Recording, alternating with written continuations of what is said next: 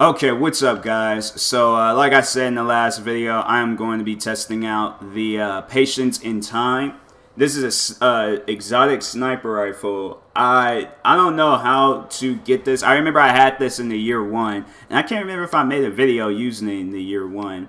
But yeah, I remember this was a sniper rifle I got like during the year 1, right before, I think it was like right before the Taken Kings and all of that stuff came out. But anyways, yeah, like I said, an exotic sniper rifle. Let's see, very good too. It's some of the things that they say that this sniper rifle can do is pretty cool.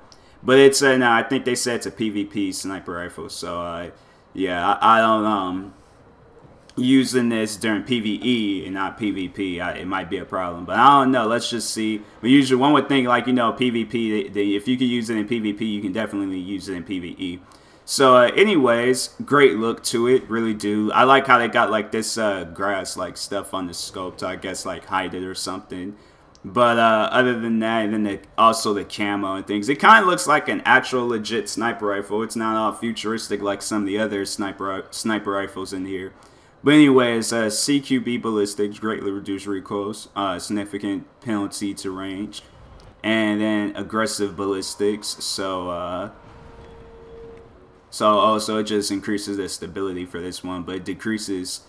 So I might use that. I don't know, it depends. But I might not even switch. I'll just keep on using that. But anyways, aggressive ballistics, more predictable recoil, enhanced impact, shorter range, and more recoil.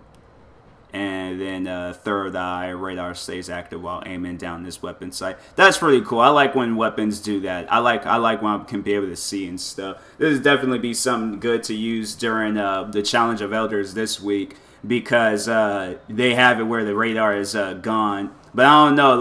I would like to see how that would work out, to use the radar with or to, like, you know, the radar is disabled, but then you're using something like this. I would like to see how that would work. But anyways, custom optics, precision glass for lower zoom, wider view. Seems legit, seems pretty cool. Fitted stock, increases weapon stability. Oh, so I could probably use that and then just use this or something, or yeah, that. And then Field Scout increases carried ammo capacity.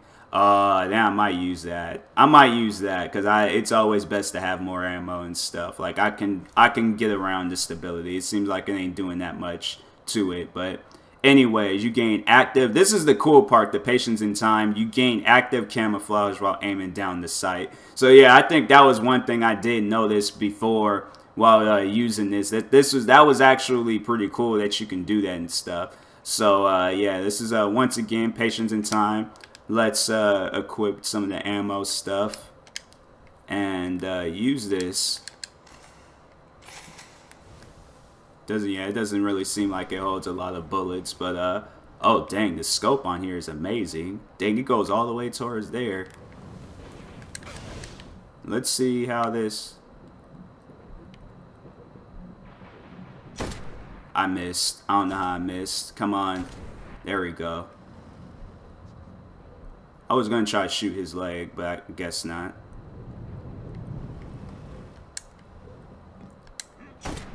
How did I miss that? Okay, there we go. Dang. Oh, wow, that was a dope headshot. I wasn't even expecting that. How did I not shoot him? It's like right there. Where's the spaceship at?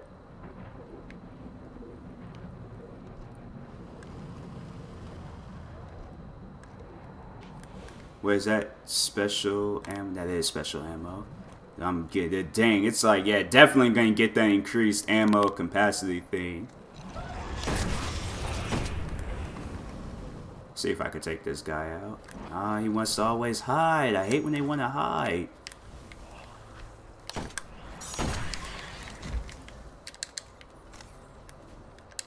And reload. Oh, it just reloaded like that. Okay. This is definitely a powerful. I might decrease because the range is just a little bit. Well, I mean, it's a sniper rifle, so it's something to expect. But I mean, dang, the range on here is a little bit too good. So I don't know. Let's just let's see. Yeah, you better go down there and hide. But let's just see. Where's some guys I could take out? I mean, it's good and all, but it probably had to be one of the best sniper rifles in this game. I don't know, but I swear this guy. You know what? I'm just gonna hit him because he's making me ups. Freaking stop going back and forth. Where's he at? Where's he at? How did I not kill him? Oh well. Well, I think that's all. I don't see any special ammo to use and stuff. So I guess this is like a mini review of the Patience in Time. Because it's like I ran out of that the special ammo stuff. So, but anyways, this is actually a pretty good sniper rifle. I mean, the scope is a little bit too advanced. Like, you could see all the way over there and stuff. But, I mean, it's still good. And then not be able to use this feature yet. But I probably will level it up fully to see how it is then and stuff. But, yeah, I just wanted to see my first look at it, you know, not fully leveled up. I should have fully leveled it up, but... Oh, well, the guy next to me?